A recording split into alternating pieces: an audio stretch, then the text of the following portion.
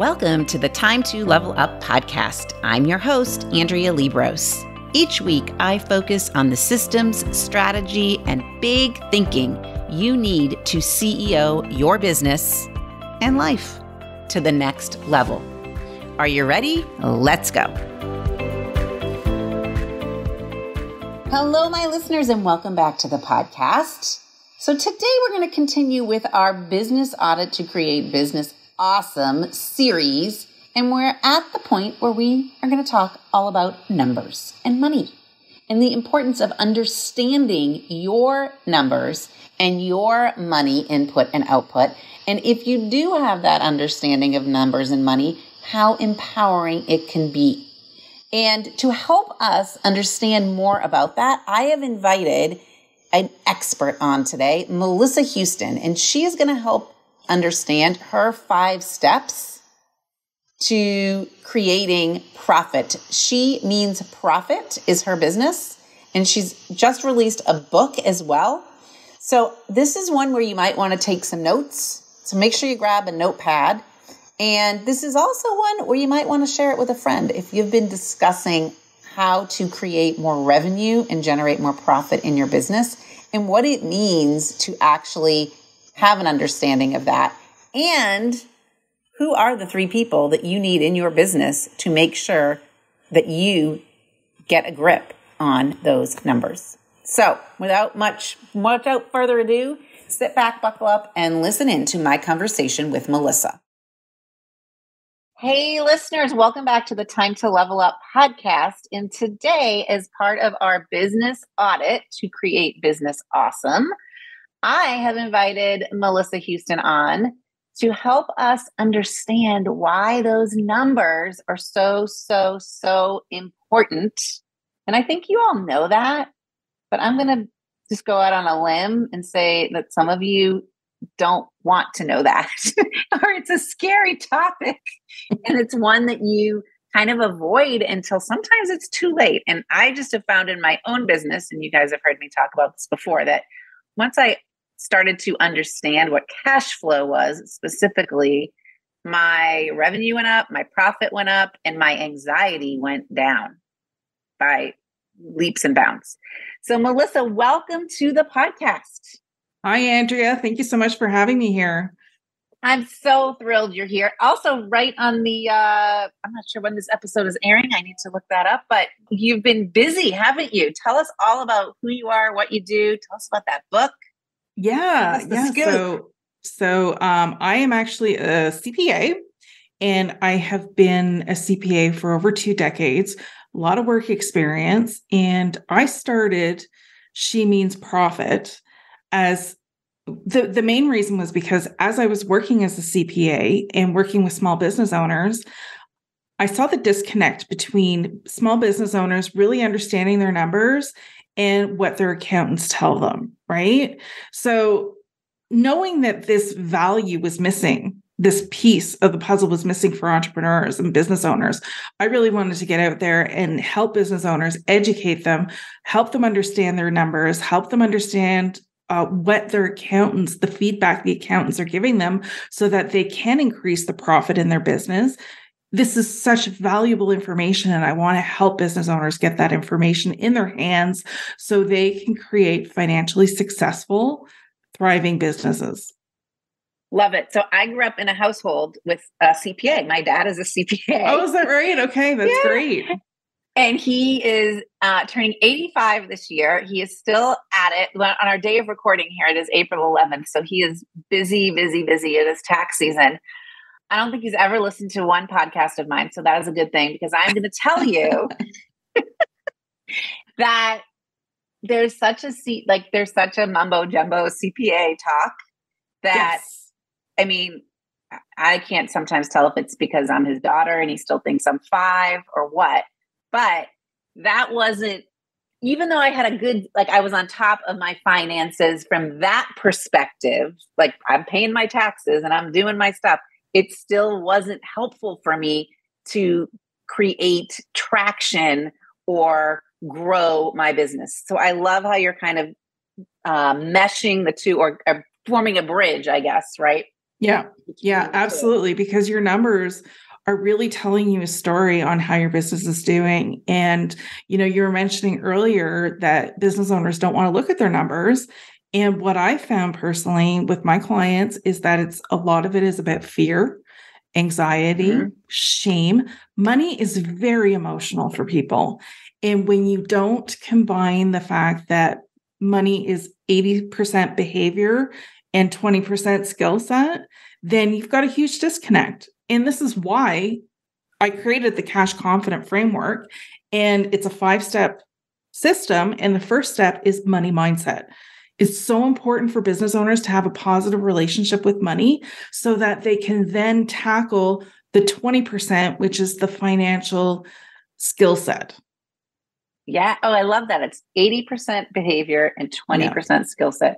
And I think a lot of people think it's the opposite, right? Or exactly. They think, well, I need to know everything so I can do everything. But really what happens is people are letting their fear take over.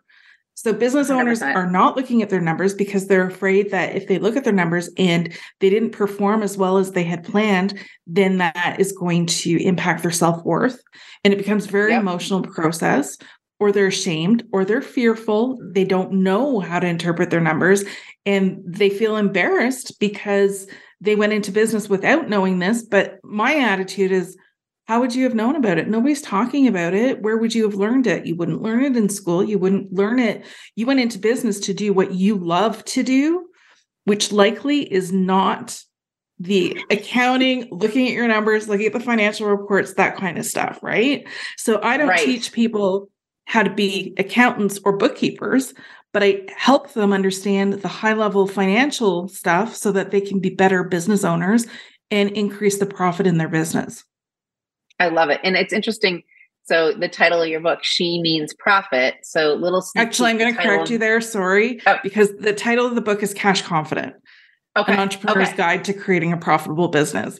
My brand is She Means Profit. Okay. Fabulous. Your brand is She Means Profits. Because it's interesting. The title of my book that's coming out is She Thinks Big, right? So you've got to think big. You got to think big. If you want that profit, right? Yeah. And I love that title of your book, because women should think big. Why are we not thinking big?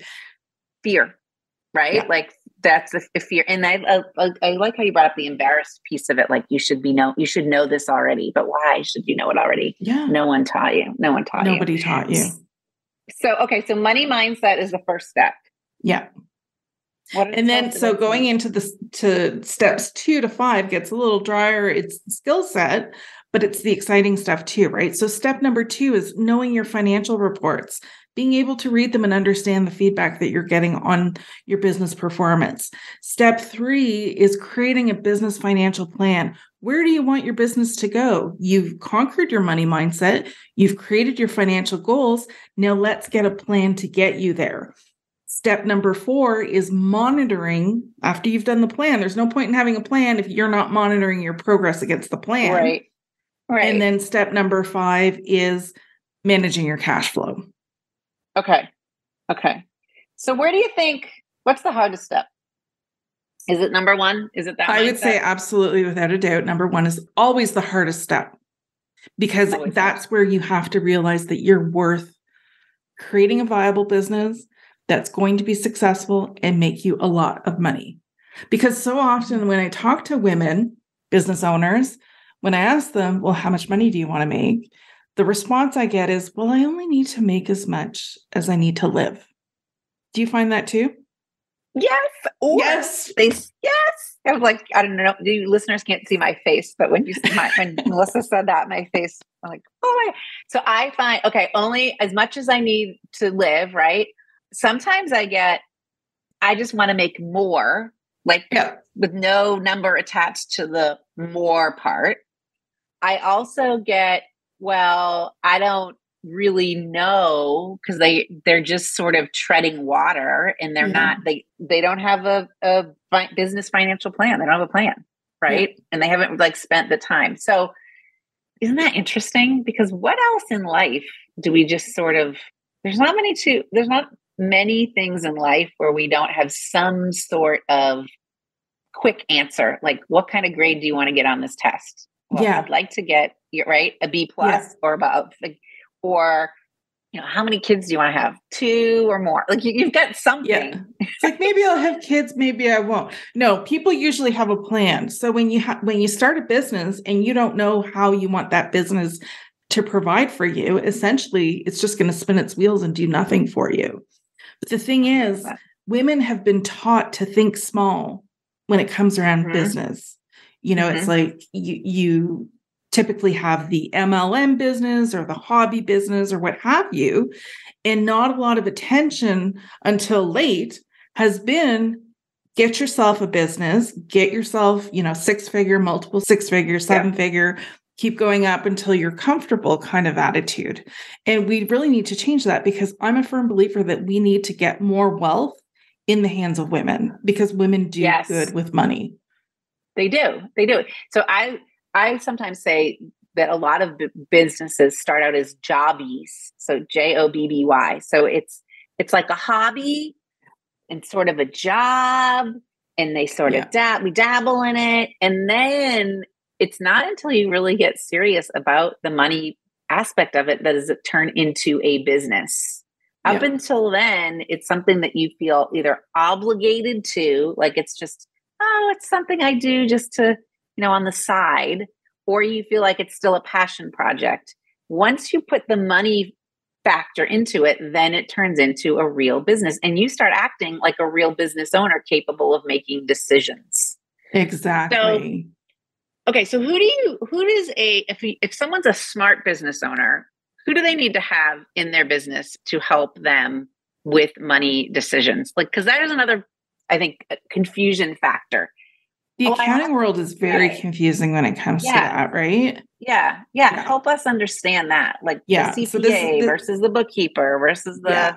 This is where I get a lot of confusion, because people think their bookkeeper should be doing what their accountant should be doing and vice versa. And it doesn't work that way. So I believe everybody needs a bookkeeper. Even if you can do your own books, you really want to get a good bookkeeper to do the books for you, so it frees up your time to generate that revenue. So have that bookkeeper, and that bookkeeper is responsible for entering the financial data. And this is really important. You really want to make sure that you hire somebody who knows the GAAP rules, which is the general accepted accounting principles. It sounds very basic and dry, but it's super important, because so many times I have seen people skimp out on paying the bookkeeper rate, the going rate for a good bookkeeper. They figure it's just data entry. It's no big deal. But when you bring your books to your tax accountant at the end of the year, it is a disaster to have an accountant who's being paid 10 times the rate of a bookkeeper go through your books and fix what the bookkeeper messed up, right? So I always tell this story because it's way more cost effective to hire somebody who knows what they're doing in the beginning than have somebody fix it at the end. Totally true. You've got your bookkeeper who enters the data.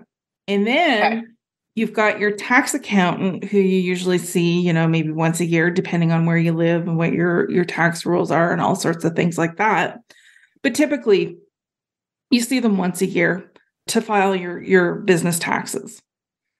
And they're there to only file your taxes because that's what you've engaged them to do. So there's a letter of engagement that you usually get from a CPA, and it'll list out what you've signed up with them. And most business owners complain that their bookkeeper or their tax accountant is not providing them the day-to-day financial information that they need to run their business. And that is a big problem, because typically that would be like a CFO type of person. Chief financial officer. So large corporations have chief financial officers. Small businesses don't. Now, what's become really popular, and I love this, is they have fractional CFOs for small businesses, where you can hire a fractional CFO to help guide you in the day-to-day financial management of your business. So depending on where you are in your business, you can either learn how to do it yourself or have somebody guide you through the steps. But I always encourage business owners that it's really important that they don't hand off the job to somebody else and wipe their hands clean and have nothing to do with their financials, right? Because you need to be on top of what's going on in your business. If you don't understand how your business makes profit, you're not going to understand how to make profitable decisions for your business. You can't have that disconnect as a business owner to be the business owner, but not know your numbers. So, all right. So there really needs to be 3 people at least. They've got to have the bookkeeper. Yeah. You've got to have your CPA. And then got to have someone that's going to help you understand or make sense of day-to-day numbers so that you can make profitable decisions. I like how you put that, profitable decisions. Yes, exactly. Because every decision that you make in your business, whether you think that it impacts your bottom line or not, it does. Everything in business impacts your bottom line. Every decision that you make, from somebody that you hire to somebody that you outsource to, I don't know, plant for your office that you're going to buy. Right. Right. All affects your profit line. It's true. I just bought this today just for $54.99, like an hour ago, some clean up my Mac software. There you go. and that's tax deductible. It is. And I was like, okay, I think this is a smart decision because this Mac is running really slow. So I'm not sure what's going on. But even, I'm thinking in my head because it says it's a subscription. Okay, I'm going to note that it's going to auto, renew. Yes. Renew next year. But right. Every little decision, plants to software to hiring someone. They're all decisions. And they're all important decisions, right? Because you don't want to spend more than what you're bringing in. 100%. So let's talk about that. Spending more or deciding what to spend, that brings lots of fear. So I even see sometimes when people seem to get a handle on, we'll call it like number 1, bookkeeper, number 2, CPA, the day-to-day, they understand that what the day-to-day is, and they're fearful of spending money. And someone even asked me in a coaching call the other day, how much money should I be spending? How much money should I have in the bank? How much money? And I even corrected them, like, what does in the bank mean? We went into that, but tell me your thoughts on that. Such a common question. And a lot of it I find is because of that Profit First book. Yes. And as a CPA, a traditionally trained accountant, I'm not a big fan of that method. Right. So I don't believe that there's a specific allocation of, having, 20% for your, I don't know, whatever, like just different bank accounts. Yes. Like the idea of having like these millions of bank accounts is just mind boggling to me as well. I think that you need one bank account for your operations and the other bank account for your tax money. Like you definitely want to put your tax money aside each and every month so that you have the money to pay the bill. Now, what is really important is to know what your net profit margins are in your business. Yes. And what that is your revenue less your expenses will equal your profit. And your net profit margin is what you need to benchmark against other businesses in your industry. So your competition. So if your competitors are running at about a 30% net profit margin, you want to make sure you're doing at least 30%, if not better. Right. Mm-hmm. Mm-hmm. So that's the important numbers, or those are the important numbers you want to track. You want to make sure that your revenue is higher than 30% higher than your expenses. If 30% is what you're aiming for, to ensure that you've got that healthy profit margin. And the important thing to remember too, is you have to pay yourself first before you calculate your profit. Yeah. And so many business owners are failing to pay themselves. Or they'll talk about these numbers before they've paid themselves. Yes. Like, I made $10,000 last month. And then my question is, okay, is that, did you pay yourself? Is that before or after you paid yourself? Yeah. Well, that's before, because I can't quite figure out how much I should pay myself. And should I instead be investing in X, Y, and Z? Exactly. And this is why step number 3 is so important, because you build that business financial plan and you understand where you want to take your business to, because it's a 12-month plan, and you understand at each step where you need to invest your money, right? So your revenue is not the same thing as your profit. And often business owners think, well, if I made $10,000 of revenue this month, then that's how much I made. But that's not how it goes, because like you said, you have to subtract how much you pay yourself. You are an employee of your business and you need to rely on your salary. Plain and simple. 100%. Yes. So pay yourself a consistent amount each and every month that you can rely on to cover your personal finances. And, less all the business expenses that go into your business to run it, because nobody can run their business for nothing. It's nearly impossible this day and age. You still have to, even if you're a service-based business, you still have to pay for your subscriptions and your all the stuff, right? So, all the stuff.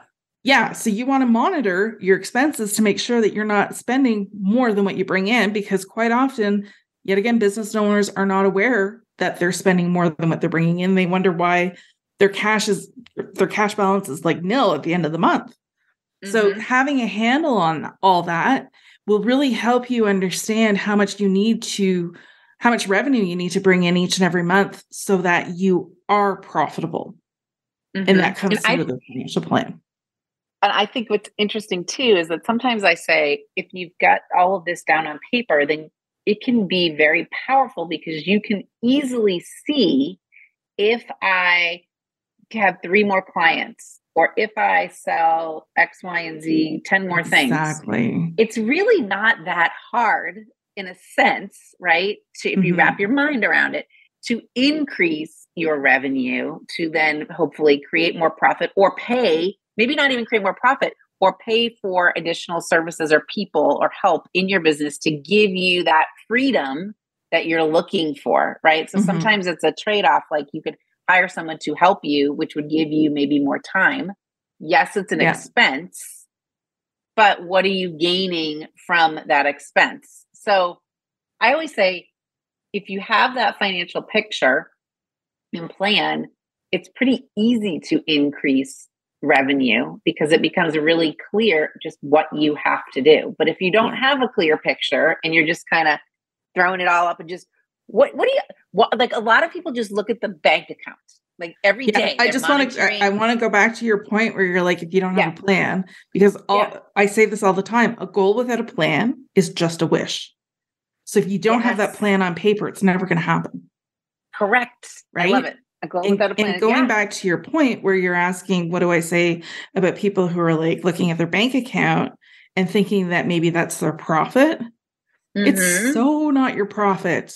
If people think they have $10,000 in the bank and now they can go on vacation, and that's not how it works, right? Because you have to plan out the next month.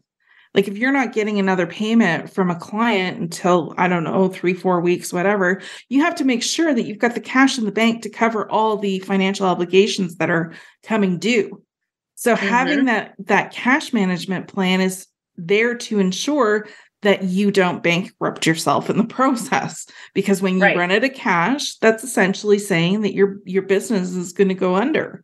I mean, for service-based businesses, it's a lot easier to kind of get by, with minimal cash. But for product-based businesses, this is a huge problem.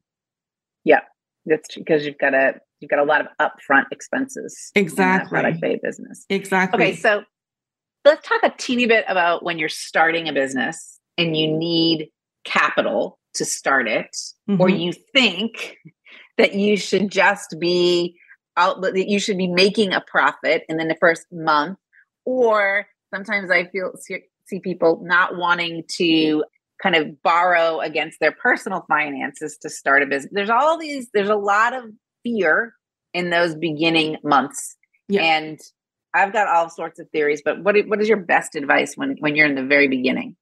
If you're in the very beginning of your business and you don't want to invest any capital into it, then you need to bootstrap. You need to be very careful with your finances. You need to make sure that you're focusing on bringing in the sales so that you have the money to cover everything else that you need. It takes a while for businesses to start making a profit at the beginning. The average time is usually about a year, but it all depends on the industry that you're going into, right? So as I mentioned, service-based businesses tend to have less of a financial strain than product-based, but there's still a strain there. It's very expensive. There's a lot of cash outlay when you start a business. You want to build your website. You want to, get set up with this, that, and the other, and it takes money. So the cash outlay is huge at the beginning. It is. And I think a lot of times women aren't creative in coming up with that cash either. Yeah. They're just, oh, well, I'll just wait till I sell more or have more clients in order to invest in a bookkeeper, for example, where that should be something that should be set up on day one. Yeah. And my opinion to that is if you're hesitating like that, then you are essentially setting up a hobby business, not a business, right? If you want to, if you want to be a serious business owner, you're going to have to invest the capital and work to get that capital back to you, right? 100%. Yes. I'm like, yes, you're speaking my language. Yeah. Yes. So what do you see happens? What happens when business owners adopt these 5 steps and start to really put them into action? What becomes possible? It's such a good question. That is a really good question. And it's like, what's not possible, right? The financial confidence that I see women have once they go through these 5 steps. And at first it feels very overwhelming because it's like you get thrown a whole bunch of stuff. But when you've got something guiding you through the steps, it just makes it more bite-sized, more achievable. And you get that transformation. You really understand your business when you know your business numbers. Like you're basically unstoppable. And then you understand how you can make more money for yourself. So getting your finances in a place where you're operating at healthy profit margins, and it doesn't take long to do this, then it allows you to grow and you know you can grow your business profitably. Love it. Right. You're unstoppable. You're unstoppable. Completely. Yeah. Yes, it's very true. I see that over and over again. So this has been amazing. So much knowledge, so much like I get so excited and pumped up about this. I do too. I don't know if you can tell. I know. I actually told some of my clients the other day, I love paying invoices, which they all looked at me like, what are you nuts? I'm like, no, if I'm paying invoices and not doing it with any drama, then it means things are happening and like I'm growing and like we're going places. Yeah. When I do it with a pit in my stomach, then that probably means that I'm not going places and I'm not I don't even have the right mindset to go places, right? Exactly. Yeah. So true. So, okay. So tell us, where can listeners find more of you? How can they get more of you? So my main website is shemeansprofit.com.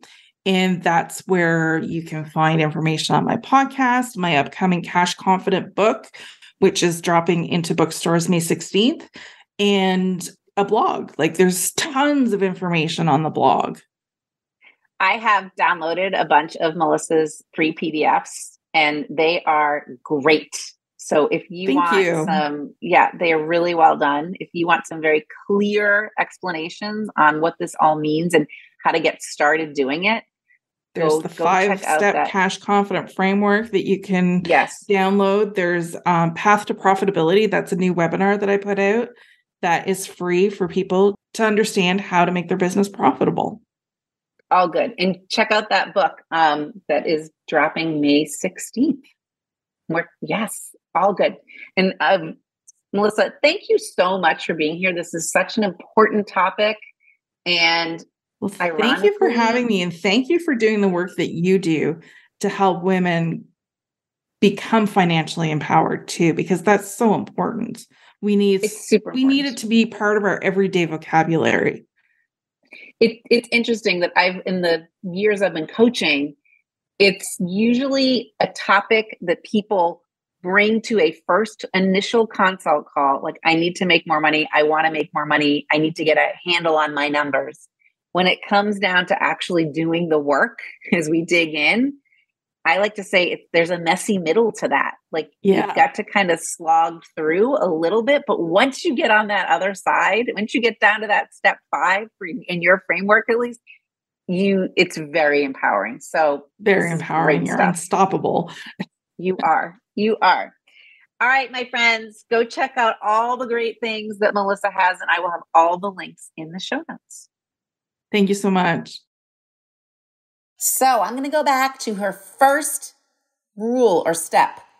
Money is 80% mindset and 20% skill set. Did you hear that? 80% mindset, 20% skill set. So that does not mean that you need to be an expert at numbers.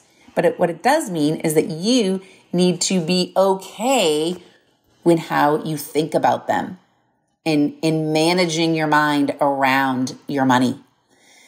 And that is why I have added a whole money component to all of my coaching programs.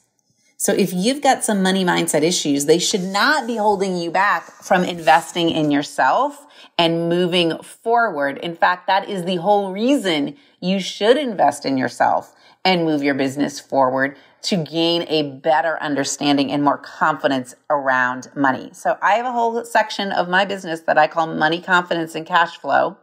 And I use some of those same principles Melissa has to help my clients understand that. And if it's not me, then it should be someone else helping you understand your money mindset and how it all works. And Melissa is a great person out there, a great resource for you to tap into.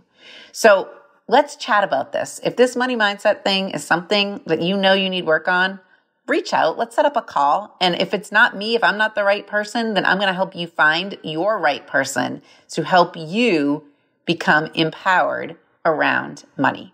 Okay, my friends, go to Andrea's with an S, linkswithans.com. Check out all the links. Download your Business Freedom Finder quiz right from there. And there's a section there on money. So you can kind of tap into that as well. But also, just set up a call. We can chat. If I'm not already your friend, we should be friends. All right. Talk to you soon. See you next week. Remember, this money mindset, this understanding your numbers is definitely an important, very important factor in leveling up. Let's do it. Hey, listening to podcasts is great, but you also have to do something to kick your business up a notch. You need to take some action, right? So go to Andrea's with an S, linkswithans.com, andreaslinks.com, and take the quiz. I guarantee you'll walk away knowing exactly what your next best step is to level up.